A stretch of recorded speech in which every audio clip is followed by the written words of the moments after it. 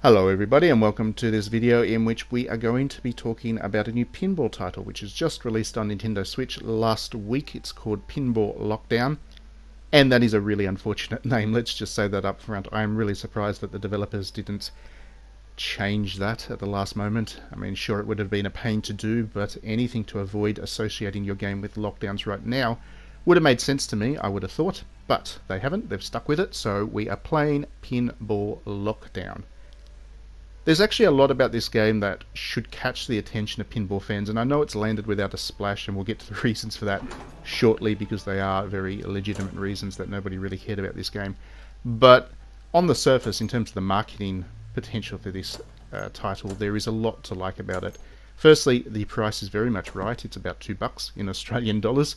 $2 is certainly good value if the game is good, or at least reasonable enough to play for a couple of hours.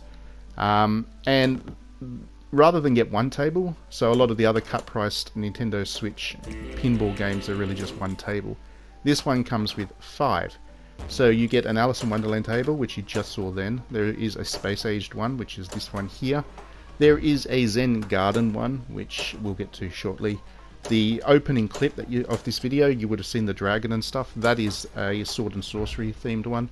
And finally, there is a Las Vegas one with all the colour and glamour and energy of Las Vegas. So the range of tables is good in the sense that the variety of themes is really neat. And once again, 5 tables for a couple of dollars. This game only needed to be reasonable to be worth the time for any pinball fan. Unfortunately, I think you all knew this was coming, unfortunately it's certainly not worth your time. Now, I also have a review of this up on digitallydownloaded.net if you would rather read my words, but I thought I'd use this video to talk about a couple of things that I mentioned in my review at greater depth, so the video can be a bit of a complement to the written review, and really highlight some of the things that I found most interesting, or the key takeaways that I have from this game. And the first thing is, I want to talk about the one thing I really appreciated about this game, and that is that it has a very homemade feel about it. All the tables feel like they were simply created in somebody's garage as a hobby, and the reason that appeals to me is because for the longest time I have had this desire to create my own pinball table. I don't know if I'll ever get a chance to do that because I am very not skilled with my hands, and I imagine that you probably need to be in order to create a pinball table, and also there's the time factor. But it is something that I would like to do, and I would imagine that if I did get a chance to create my own pinball table, it would probably look a little bit like one of these. I would hope that it would play better, but it would probably look like one of these. And the reason is quite simple.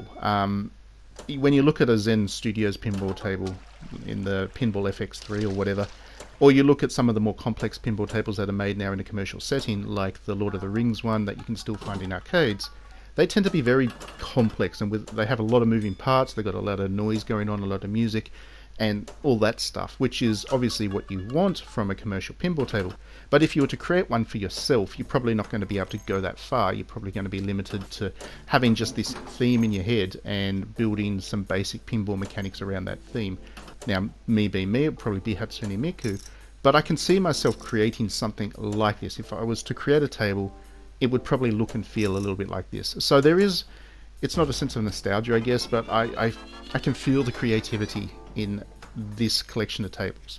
It would be nostalgic, I imagine, for some other people, simply because these feel like tables from the early era of pinball, and I think that's probably what the developer was aiming for. But for me, it's more about the aesthetic and the sense of creation that went into this game actually kind of hits the right notes for me. I'm probably one of the few people that it would do so, but I did appreciate that. I mean, you look here at the kind of the design elements that went into the table. They've got the lovely art from Alice in Wonderland, and it just has that kind of wooden feel, like you would imagine if you were going to create your own pinball table, it would have a wooden base. So that's the good thing about this game, and it's the one thing that almost made it worth the $2 that it cost me to give it a go. Unfortunately, this game also acts as something of a warning about what you should not do if you're going to create your own pinball tables. One of the issues is pretty much exclusive to the video game platform, and that's the frame rate. I'm not a person that generally notices bad frame rates. It's not an issue for me because a lot of the games that I play are narrative driven and slow paced, and for that reason it doesn't really matter if the frame rate doesn't hold up. But with pinball, frame rates certainly matter, and this table in particular, this dragon one, the frame rate really does go some very dodgy places and makes it very difficult to play. So that's an issue that is exclusive to video game pinball. It's obviously not something that will concern anybody creating their own table. But other issues within this game certainly are signs of bad pinball design. One is the weighting of the ball.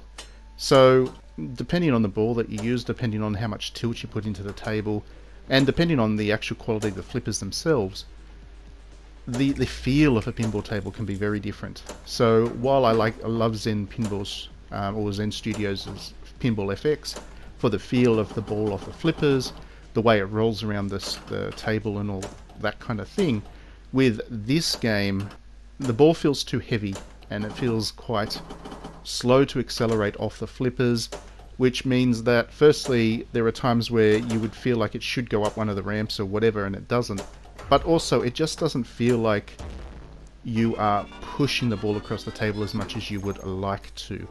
So I know it sounds like a pretty specific criticism and quite minor and quite subjective, and it is a very subjective thing, and who knows, there might be some people out there that absolutely love the physics system of this pinball table, but for me it feels like this is what would happen if you put too much of a tilt or use too heavy of a ball in your pinball table. It would not roll around as nicely as you would like.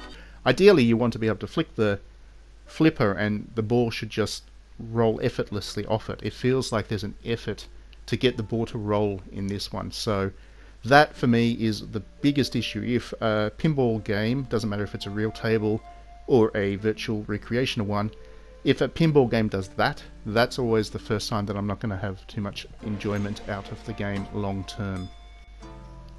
The other element that I look for when I decide which pinball tables I really enjoy playing is the way that they engage with the theme. So pinball can't tell a linear story as such. It's not designed around that. It's a very arcade experience, and of course the storytelling capability of the very medium is very limited. But there is emergent storytelling that can really occur in the way that you flick the ball around the table, the way it interacts with the objects that are on that table, and the layout and the music and the aesthetics and all that kind of stuff. How all that comes together really helps to determine whether the game does a good job of reflecting the theme. I always return to Tales of the Arabian Nights when talking about a really well-themed table. It really captures the 1001 Arabian Nights aesthetic right throughout. It has that big genie that watches over the map, it has the big lamp that spins around, and interacting with that lamp by making it spin really does a good job of abstracting the experience of rubbing the lamp as Aladdin did in 1001 Arabian Nights. So that game really brings together all of the elements of playing a pinball game and finds a really clever way of linking it back to the theme.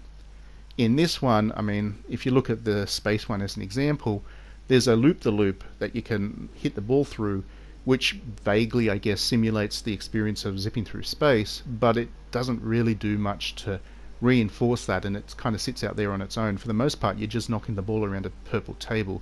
The same goes for the Alice in Wonderland one. It has some great moments, some great visual design elements in the background of the art, and also, you know, the little spinners, which are the cards of the Queen of Hearts, and it has those kind of small Alice in Wonderland elements, but then doesn't do anything with them. Again, you're just knocking a ball around a table that doesn't feel like it's in any way related to the experience of reading Alice in Wonderland. This dragon one's much the same. You see how empty it is. That dragon sits there and watches, but he doesn't really do anything, and we've seen sword and sorcery themed tables that really have some amazing elements, like having to hit the ball into a castle to simulate a knight attacking it, or those kinds of things. This game doesn't have those elements, so it feels a little hollow in terms of doing justice to the theme, which then makes you wonder why there are 5 tables there at all. They could have just focused on doing one, doing it well, and making it themed to one particular theme, which people would have enjoyed then. Anyway, that's me talking about my philosophy on pinball. I hope that was interesting. I'd love to hear your own thoughts, listeners, because I know there are quite a few pinball fans that watch this channel. Thanks as always for watching. Please do like and subscribe if you enjoy my videos. That way you won't miss any. Please do consider backing me on Patreon, because that really does help. And I also have visual novels. If you enjoy a visual novel or two, I'll put a link in. I've created 3 of them to date, and I think by buying them you support me, and I hope you certainly enjoy them as well. Thanks as always for watching. We'll see you next time.